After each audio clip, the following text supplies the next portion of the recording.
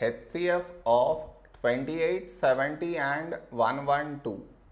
To find the HCF, for that we should do the prime factorization of each number separately.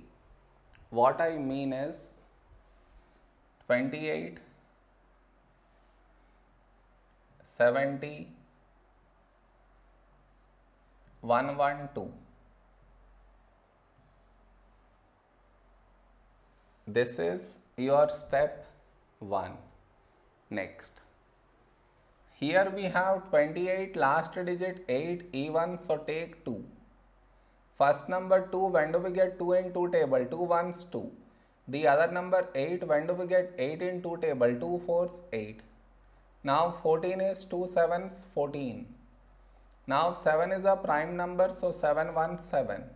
Now the other number, last digit 0, so take 5. First number 7, a number close to 7 in 5 table is 5 ones 5. 7 minus 5, 2, 2 carried forward 20. When do we get 20 in 5 table? 5 fours 20. Now 14 is 2 sevens 14. Now 7 is a prime number, so 7 1 7. Now the other number, last digit 2 even, so take 2. First number 1 smaller than 2, so 2 numbers 11. A number close to 11 in 2 table is 2 5s 10.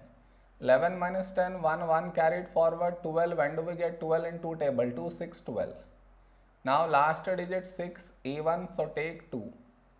First number 5, a number close to 5 in 2 table is 2 2s 4. 5 minus 4, 1 1 carried forward 16. When do we get 16 in 2 table? 2 8 16. Now last digit 8 even, so take 2. First number 2, when do we get 2 in 2 table? 2 ones 2. The other number 8, when do we get 8 in 2 table? 2 fours 8. Now 14 is 2 sevens 14. Now 7 is a prime number, so 7 ones 7.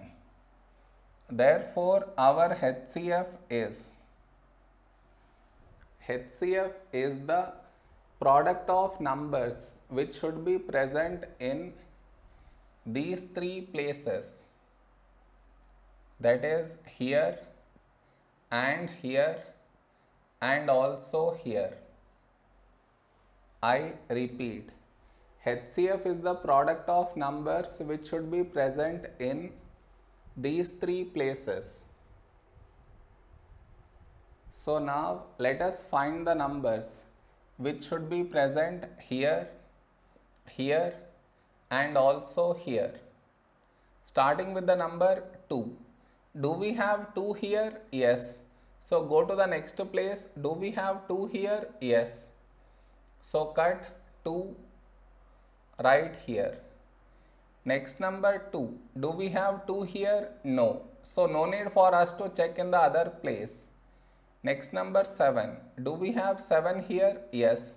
So go to the next place. Do we have 7 here? Yes. So cut 7 right here. No more numbers have been left out. So HCF is 2 into 7, 14 is our HCF.